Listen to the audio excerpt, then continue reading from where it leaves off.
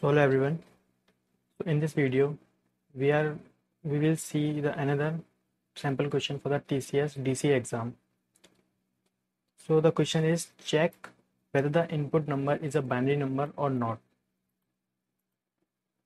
So we all know that the binary number are those numbers which have 0 and 1 inputs. So this is the input 1. The number has 1 1 0 1 1 1 means all the digits in this number are 0 and 1. So this is a binary number. Now let's come to the next input.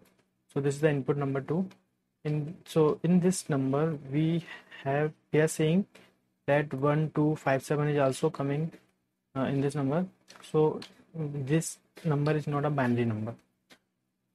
So this is the problem. Now let's move to the solution. So the solution is simple. Get every digit from the given number. Check whether the digit is 0 and 1 or other value. If the digit is 0 or 1, then set boolean to true. So now let's move to the coding section.